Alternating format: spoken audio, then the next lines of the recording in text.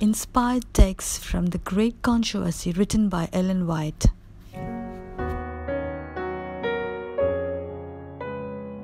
There is treasure to be desired and oil in the dwelling of the wise. Your shield and buckler.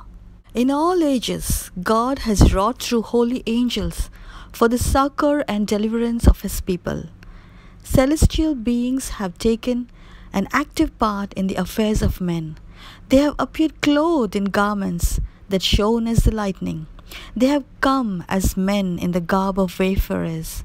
Angels have appeared in human form to men of God. They have rested as if weary under the oaks at noon. They have accepted the hospitalities of human homes.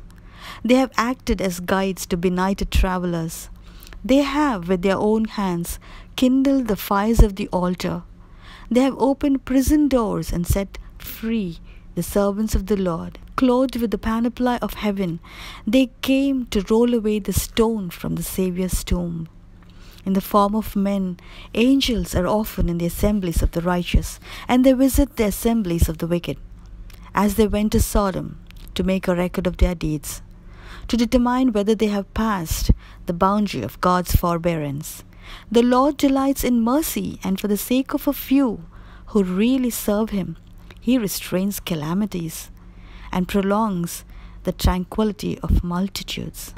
The Lord delights in mercy, and for the sake of a few who really serve Him, He restrains calamities and prolongs the tranquility of multitudes.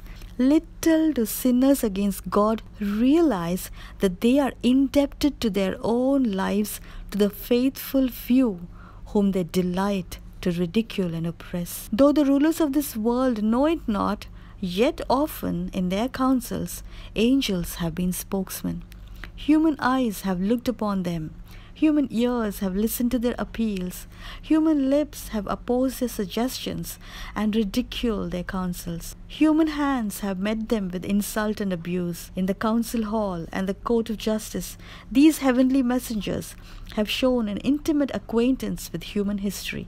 They have proved themselves better able to plead the cause of the oppressed than were the ablest and most eloquent defenders. They have defeated purposes and arrested evils that would have greatly retarded the work of God and would have caused great suffering to His people. In the hour of peril and distress, the angel of the Lord encampeth round about them that fear Him and delivereth them. Psalm 34:7. Because thou hast made the Lord, which is my refuge, even the Most High, thy habitation, there shall no evil befall thee, neither shall any plague come nigh thy dwelling. For He shall give His angels charge over thee, to keep thee in all thy ways. They shall bear thee up in their hands, lest thou dash thy foot against a stone. Psalm 91, 9-12. There is treasure to be desired and oil in the dwelling of the wise. Your shield and buckler.